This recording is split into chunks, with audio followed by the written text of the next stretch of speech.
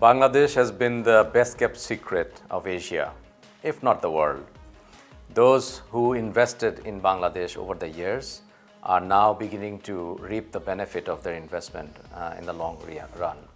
I think it's a fantastic opportunity. The country has been going through tremendous growth and the best is yet to come, and that's why Bangladesh is very, very important for the world right now.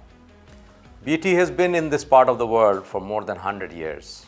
So we are invested in this part of the world. We've been here for a long time. We've been through thick and thin, and we believe that we will be the part of the future of Bangladesh, what it has to offer. With our massive tax contribution, with our significant focus on human capital development, I think we've been a partner to the development of Bangladesh, and we continue to build a better tomorrow and be a part of this development journey going forward.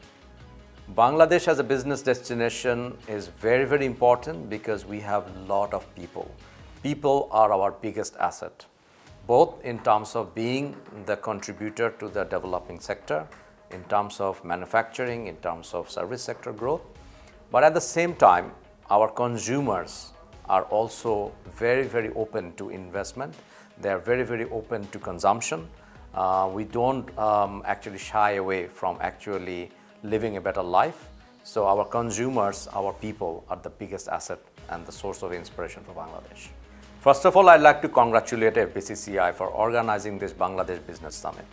I believe this is the right time because we are in the 50th anniversary, and we actually can showcase what the opportunities are in Bangladesh through this summit.